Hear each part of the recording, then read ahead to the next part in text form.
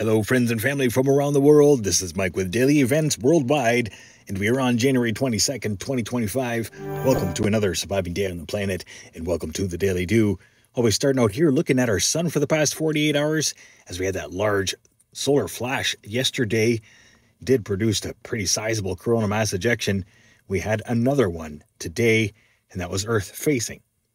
So now 2 coronal mass ejections are on their way to our planet. Solar storms affecting us 24th into the 25th of January. Amazing images here, 304 angstroms of that large plasma blast. Big filament involved with this eruption. There's yesterday's from sunspot region turning into view. And then watch right here. Big blast creating a coronal mass ejection, kind of in a southward fashion, but Earth directed. So stay tuned, aware and prepared. Having a look at 171 angstroms here, coronal hole turning away. A little view of what our magnetic field on the sun looks like during a coronal hole, as that was Earth facing for about 6 days.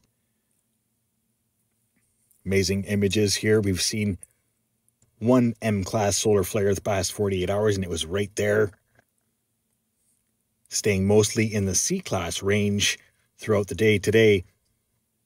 Sunspot region 3961, putting on quite a bit of a show today, throwing about 3 C-class solar flares. Amazing images here brought to you by Solar Dynamics Observatory, mixed with Daily Events Worldwide. Thank you so much for tuning in. I had to clip out a whole bunch of, right there, that little black flash. Solar Dynamics Observatory, they have an eclipse on their SDO equipment. Had to delete a lot of them as it's flashy. Looking at sunspot regions in motion there, and here are all the sunspots right now, as we have 7 that are Earth facing. 3961, still a major sunspot to watch. Current space weather conditions, we are under R1, minor radio blackout impacts expected from the most recent C-class solar flares. As you can see, about 5 of them going off today. 1 M-class solar flare and 1 M-class yesterday. Solar proton flux slightly rising. Geomagnetic activity down to a KP2. Space Weather Prediction Center showing both CMEs updated here with these models. Again, expected arrival 24th into the 25th, late the 24th. 2 coronal mass ejections heading toward our planet.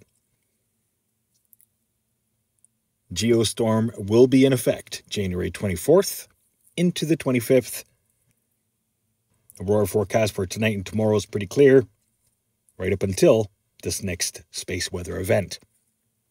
ISWA Space Prediction Spiral showing yesterday's CME, and then updated today with today's CME, which was a little bit more northward fashion, but definitely Earth directed. Little yellow circle there is Earth. LASCO 3 showing a broad spectrum. Cosmic energies leaving our sun the last 2 days. They've kind of stitched the missing data, which wasn't presented yesterday here with Daily Events Worldwide, but is in there today. There's the most recent coronal mass ejection shooting out of our sun on the 22nd of January.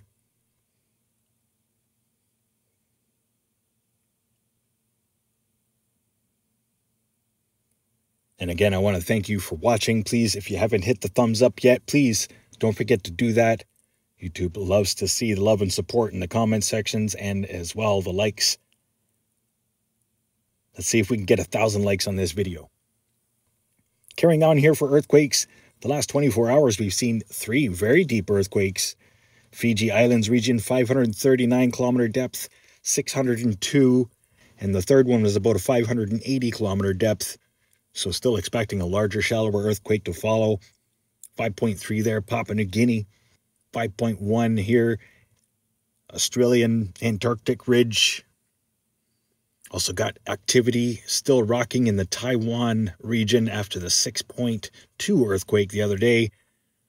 4.3 just recently here, most recent, Afghanistan.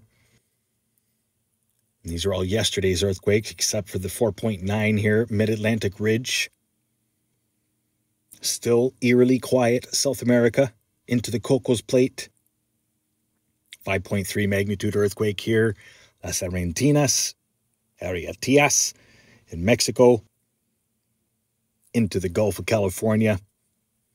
Other than that, no major swarms to talk about.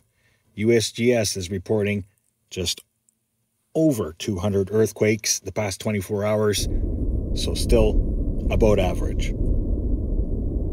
Carrying on here, let's have a look at the last 7 days for shakers and movers across the planet. Largest being the 6.2 earthquake that struck Taiwan just a few days ago. But we've seen some deep activity this week, and it is a little bit concerning, especially with the quiet activity in South America, Central America. It's been a pretty busy week and a few pretty busy days, but it's been eerily quiet up into the Pacific Northeast, so stay tuned, aware and prepared. Minor seismicity building all across the Pacific Northwest United States, aka Yellowstone and northward. Now let's have a look at satellite imagery overlooking California. Northern California has yet another fire that has broken out this afternoon, already burning 500 hectares. Satellite imagery, you can see the large flames bursting into our atmosphere. Very large fire. Northern California, you can see the burn scars from the last fires just east of there. Thoughts and prayers going out to everybody affected. Having a look at the air quality forecast brought to you by active wildfires and as well active volcanoes. Mostly volcanoes. This is showing the sulfur dioxide emissions around the world. Still got some nasty air that is spewing out of China all week long.